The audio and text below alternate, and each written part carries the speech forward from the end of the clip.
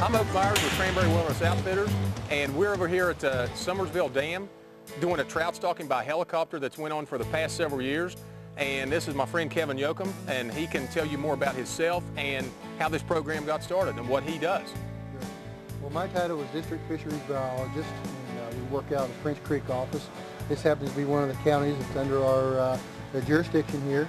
And today we are stalking about 2,000 pounds of trout in the Gauley River tailwaters. And the real winners here are going to be the anglers of West Virginia. It's an exciting venture.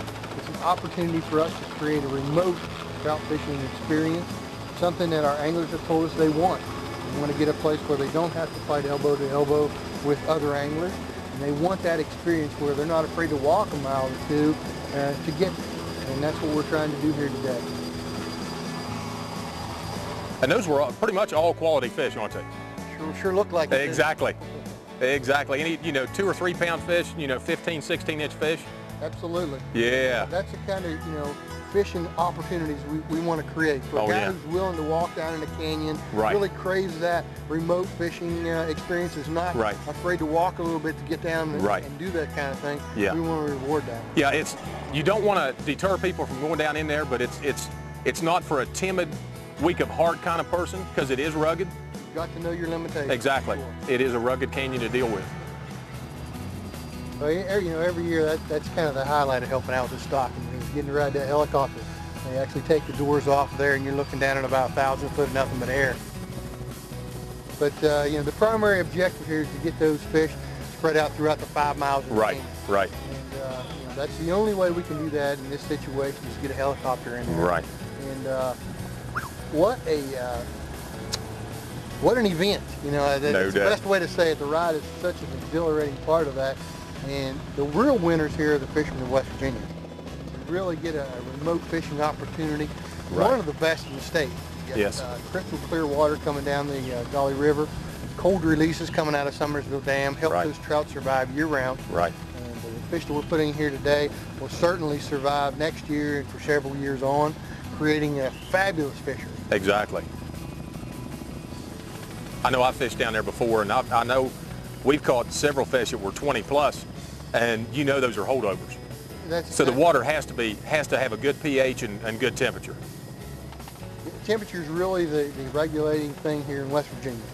We have water's either make or break by water temperature. That's just the bottom line. Right. Particularly when we're dealing with trout. And in this situation, not only can they survive, but they can actually do very well. Exactly. Put on some growth down there. Right.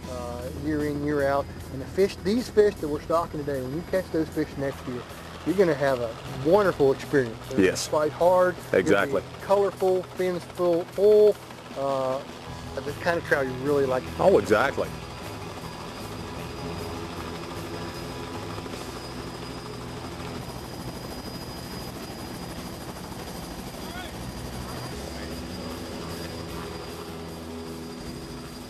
Now let me ask you this, if you know the optimum weighting for this, because a lot of people, that's big water. It's big water. It's big water, and you've got to be super careful if you're going to weight it and fish it. Is there a certain CFS that water comes out at that is ideal for a wade fisherman? Sure. Yeah, I recommend people all the time, if the flow is between 100 and 500 CFS, that's the time to fish the canyon. Right. Okay. It's good fishing conditions. The weighting is pretty safe.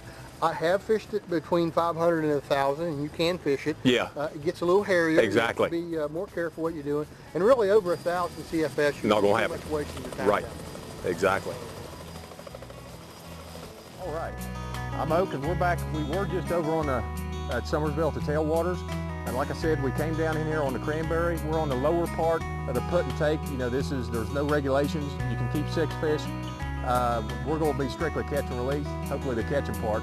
And, the catch and release is on down, and we're about 10 miles below where Mike and I fished last time with the bike trip that you all saw in one of the episodes before. But we're going to go over here, and the water's kind of low and super clear, but we should be able to find a few fish up on top. So let's go see if we can catch some fish. This will take me around that rock if I'm not careful. There he is. Pretty little rainbow.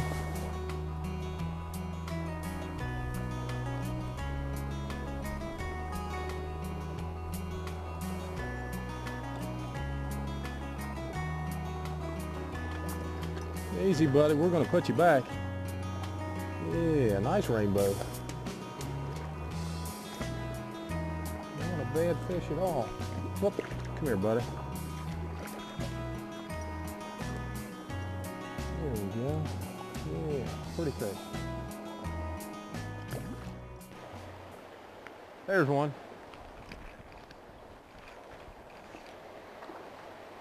There we go. All right.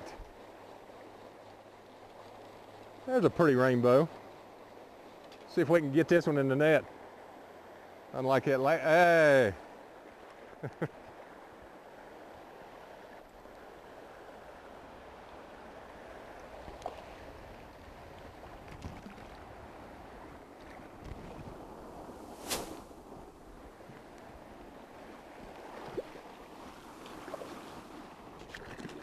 Come here, buddy.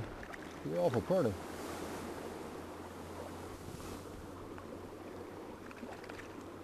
Easy does it. But that large arbor reel comes in handy when you take line in.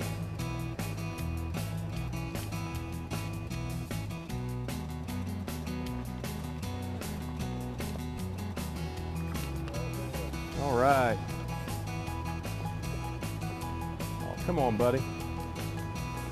All right. Pretty little fish.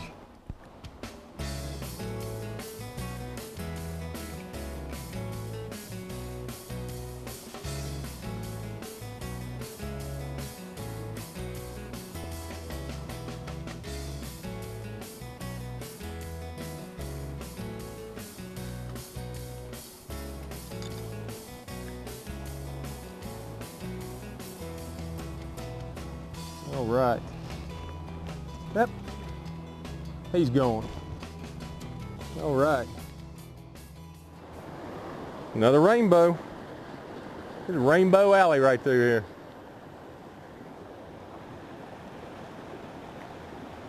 Like the Rainbow Grill used to be in Richwood.